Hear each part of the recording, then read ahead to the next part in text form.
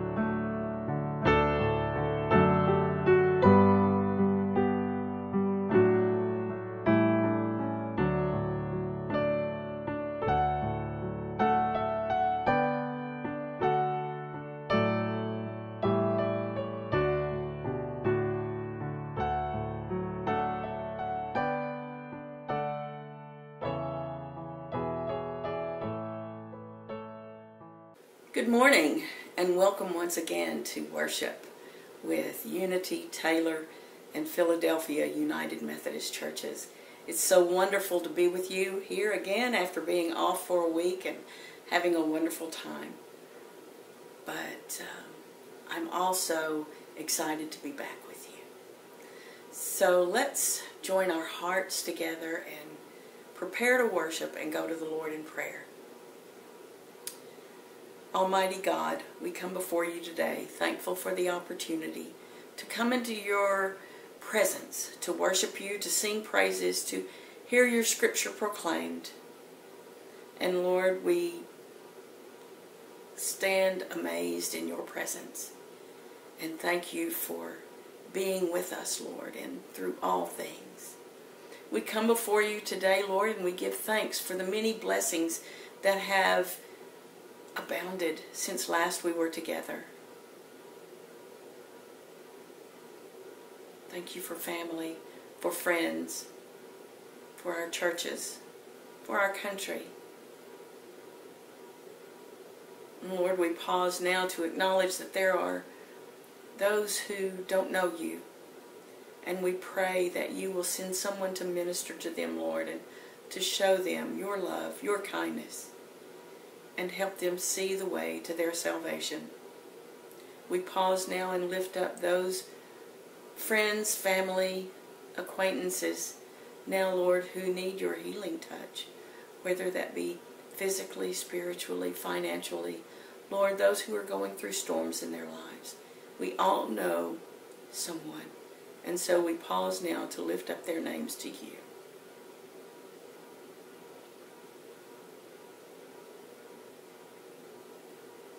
We pause for a moment, Lord, to single out some of those blessings that you have bestowed upon us. Fun times with family, friends, associates. Lord, we lift up and ask you to heal our country, heal its citizens, and remind its leaders that they are there to serve, not to be served. And Lord, this is for all elected officials and those who are appointed also, from the lowest local levels to the highest national and international levels.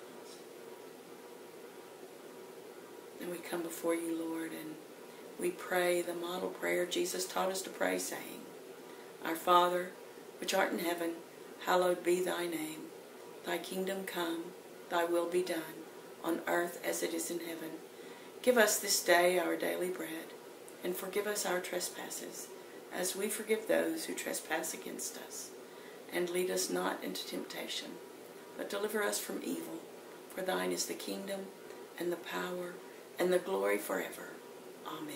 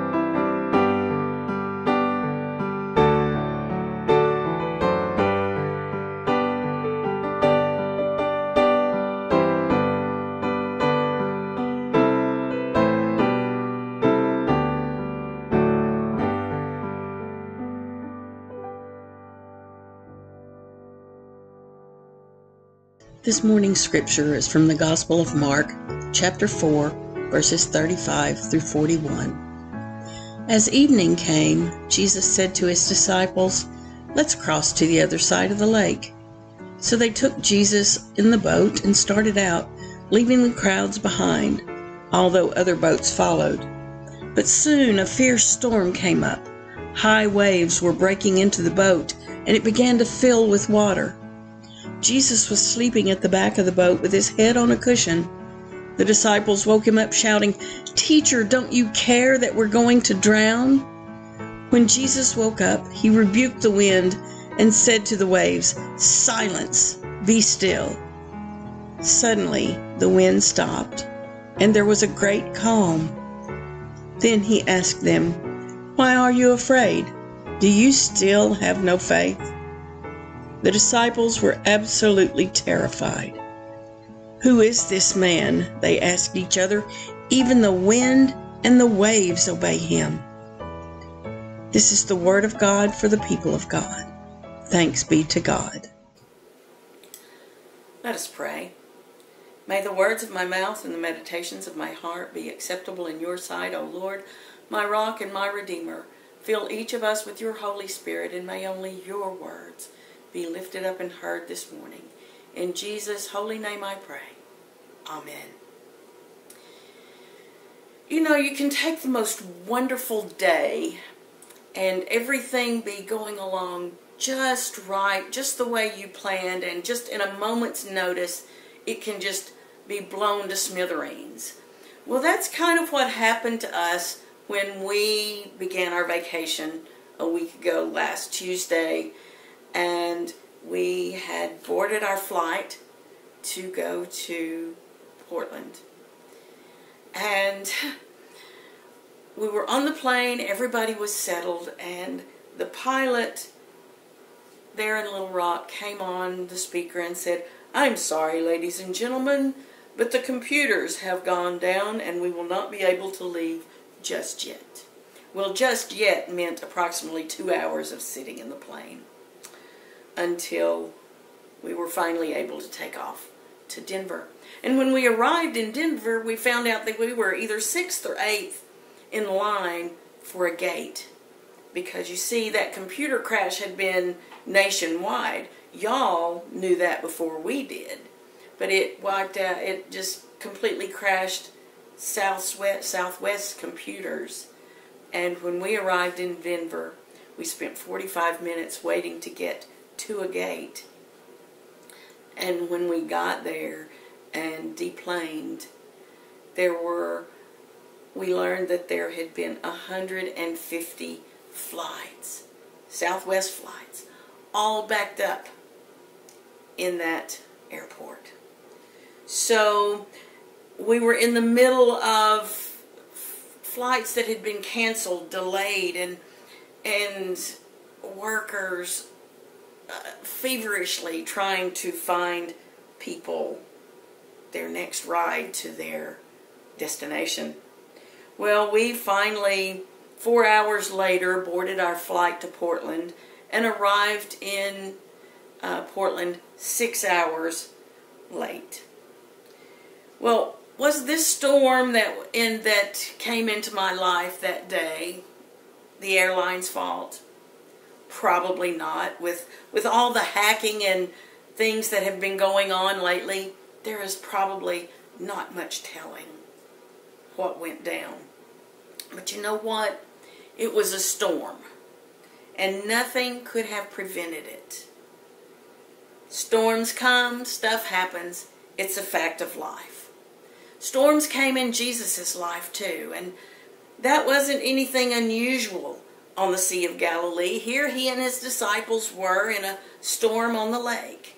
You see, the Sea of Galilee is like a bowl, and the lake is there at the bottom, and surrounding it are mountains.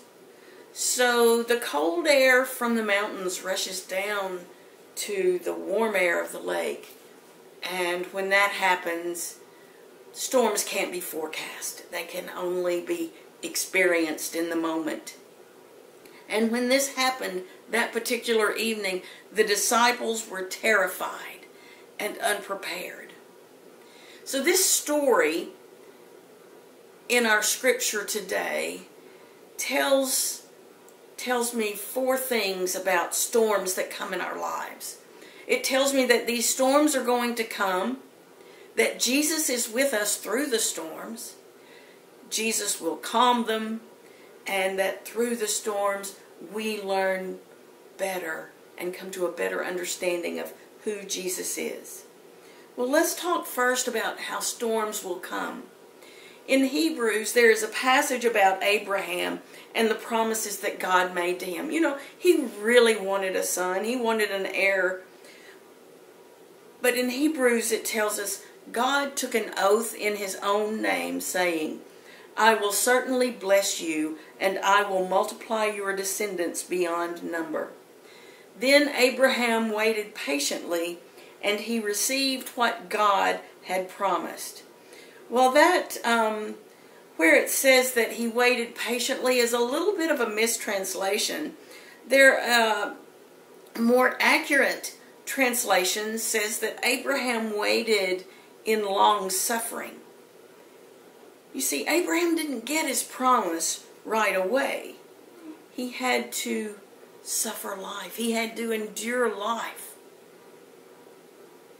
before he received his promises. Life is that way. Endurance and faith, which are possible because of God's promises and God's faithfulness, are the keys to the long-suffering part.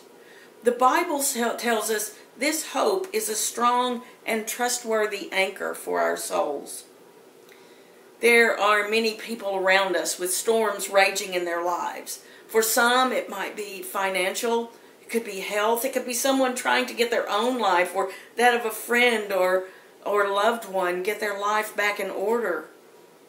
Or it could be a troubled relationship. You know, you might be a good person and you do the right things, but you still have storms that rage in your life.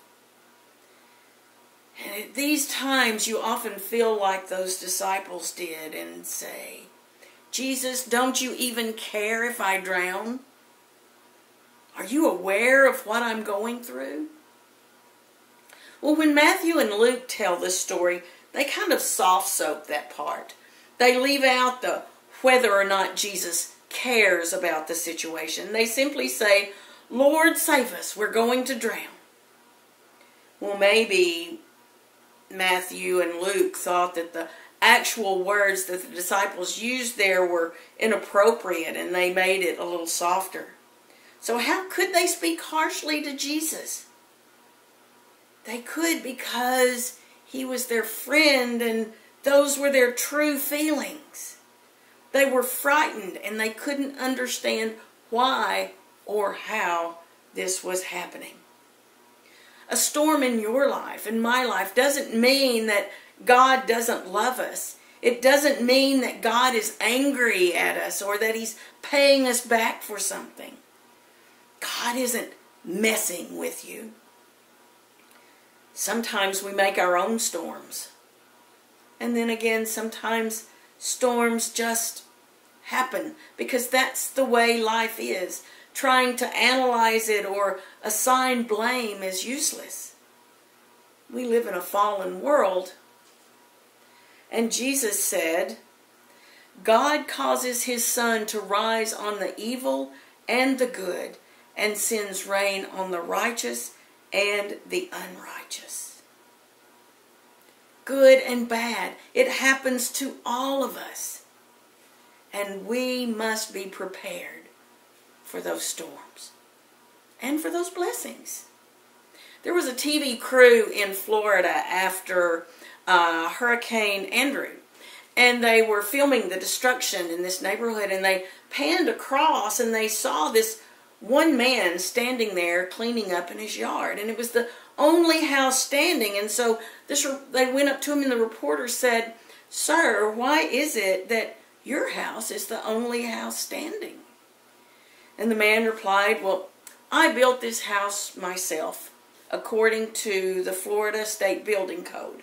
When it called for 2x6 roof trusses, I used 2x6 trusses. I was told that a house built to code would withstand a hurricane. I did, and it did. Maybe these other houses weren't built to code. He understood that storms would come. When he moved to Florida, he knew that he stood the chance of having to live through a hurricane. It had nothing to do with him. It had to do with where he lived and the nature of the storms. His job was to be prepared. So when the sun was shining and the sky was blue and everybody else was out skiing and having a good time, it may have seemed foolish to go to the extra trouble and the extra expense to meet all the codes in building his house. But when the hurricane came, it was anything but foolish. It was wisdom. And we can't understand the whys of all of our problems, but we can be like the man in Florida, and we can do our best to be prepared.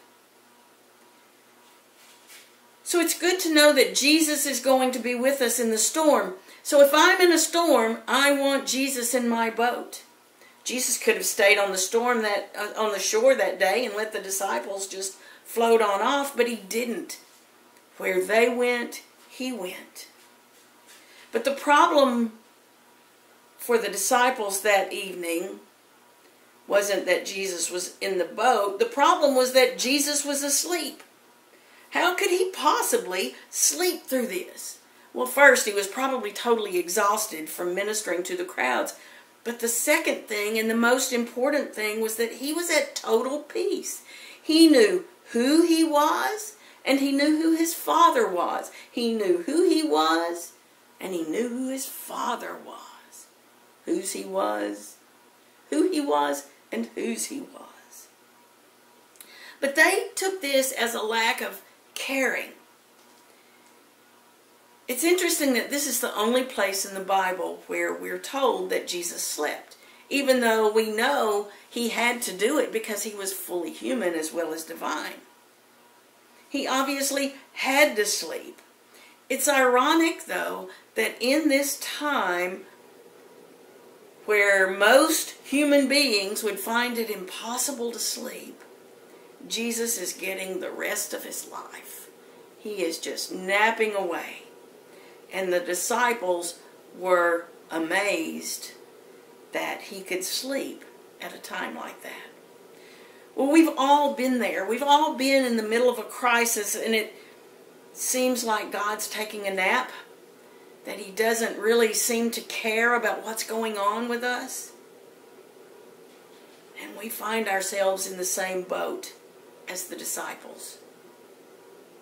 But what is Jesus' response when the disciples wake him up? Well, first of all, he rebukes the storm. Peace, be still. But then he rebukes his disciples and says, why were you so afraid? Do you still have no faith? You see, fear and faith are incompatible, and that's what Jesus wants them to know. He was hoping that with all they had seen and witnessed and done with him, that they would have an understanding and their faith would be strong enough. But no. So first Jesus calmed the storm, and then he had to calm his disciples. The past faithfulness of Jesus, of God, had not strengthened their future faith. Has God done things in your past for you? Do your past storms cause you to have greater faith? Does it provide the basis for a greater faith in the future?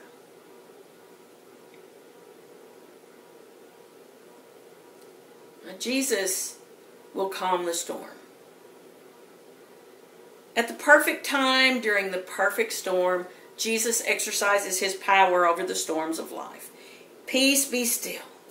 God is never in a hurry. His timing is always perfect. He doesn't go by our time, and at just the right time. Not as far as the disciples were concerned, of course, but at just the right time, Jesus calms the storm. God has each one of us in mind. He knows, understands you and your situations. He cares for you. And His timing is perfect. The Bible says, you see, at just the right time, when we were still powerless, Christ died for the ungodly. At just the right time. And Peter wrote that God is always watching out for us. For the eyes of the Lord are on the righteous, and His ears are attentive to their prayer.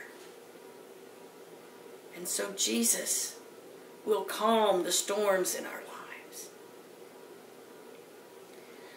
But the third thing we can learn from this is that we only really come to understand Jesus. I'm sorry, it's the fourth thing. The fourth thing that we come to learn from these storms is that because of the storms and having Jesus in our lives, in our hearts, we come to understand better who He is. One commentary explains that when Jesus asked them why they were afraid, the word that they used just meant a general fear, like being afraid of the dark, or being afraid when you hear a loud clap of thunder, or something like that. But when Jesus calms the storm, the Bible says they were terrified and asked each other, "Who is this? Even the wind and the waves obey Him." The words that were used there literally mean they feared with great fear. Not the same word that was used earlier that says, "Oh, we're afraid." But this was with great fear. They just thought they were afraid of the storm, but they were terrified now of Jesus. You see, as Jews, they believed that only Jehovah, God Himself, could stop wind and calm the storm. So that's when they realized that they were in the boat with God Himself. It's one thing to be in the boat with someone that you believe was sent from God to be a great teacher and rabbi and a spiritual leader. But it's something else to be enclosed or confined in this small boat with all of you in a storm and realize that you're confined with the Lord of the universe. All that power in your boat. So yes, they were terrified. Their knees probably buckled and they began to tremble. They would have found it hard to breathe and probably couldn't stop shaking. Just like any of us would if we found ourselves in a small boat with the Lord of the universe. This is the second time in the Gospel of Mark that Jesus has rebuked something and said, "Be still." The first instance we talked about 2 or 3 weeks ago when we talked about Jesus entering the synagogue and the evil spirit within the man recognized him. And the evil spirit called out to Jesus, "I know who you are, the Holy One of God." And Jesus said, "Be quiet. Come out of him." And I imagine the people there responded pretty much the very same way that the disciples did in the boat. They said, "Even evil spirits obey His orders." Who is this man? Who is this man? Even the wind and the waves obey His orders. Throughout Mark's Gospel, the disciples and others keep coming to new realizations and understandings of who Jesus is, and it's always in the context of some crisis. We're the same way. We keep meeting Jesus in new ways as we meet him in new crises. We don't really understand who he is or the power he has until we see him in action. I know someone whose car left the road one night because a log truck had swerved into her lane. And she said her car was headed straight for a tree to hit dead on. For some reason, she didn't. Instead, it missed the tree. I think Jesus probably met her in that crisis. And she has a larger understanding of who Jesus is today. You see, the blind man couldn't see who Jesus was until he was healed. The deaf man could not hear Jesus until his ears were opened. The affliction of the lame man brought Jesus to his side, and he leapt and danced and wanted to follow Jesus. But he experienced Jesus in a whole new way. And then there was Thomas, who was devastated by the crucifixion of our Lord and didn't believe that he had been resurrected until he saw him and placed his finger in Jesus' hands inside. And he fell on his knees and he cried, "My Lord and my God." In those crisis moments, we really understand who Jesus is. When we place our complete faith and trust in Jesus, we have a greater understanding of him, a deeper relationship with him, and a new love for him when the storm is over. When we can see his power over darkness and the depth of his love for us,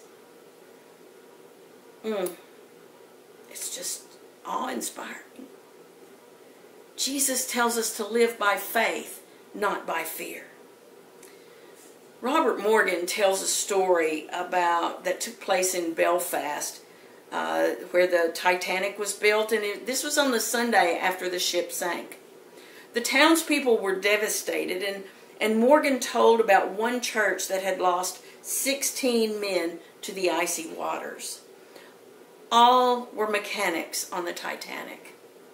And on that dark Sunday morning, that pastor read the same scripture that we read this morning. Mark 4:35 through 41. And he told his church that there was truly only one vessel in all of history that had ever been unsinkable. And that was that little ship that held our sleeping Savior inside. And the preacher added, the only hearts that can weather the storms are hearts with Jesus inside. So all of us are familiar with storms of life, and in that thought we can all relate to this passage this morning. We can't predict, avoid, or control them. And they come even though and while we are walking in fellowship with the Lord. But like the disciples, we must learn to trust Jesus in and through our trials. And in and through our trials, we will discover more of him and become closer to him. May we each see our trials as opportunities to grow and mature in the faith, instead of focusing solely on the adversity. In Jesus' name, amen.